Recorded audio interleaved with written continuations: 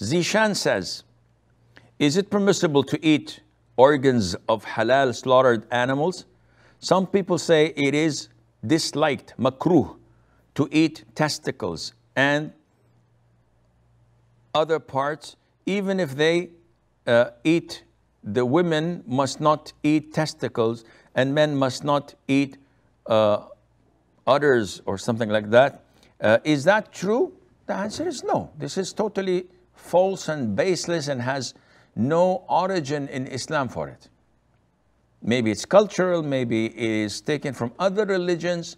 Islam says, if you slaughter a halal animal, anything in that animal is halal for you to consume and to eat.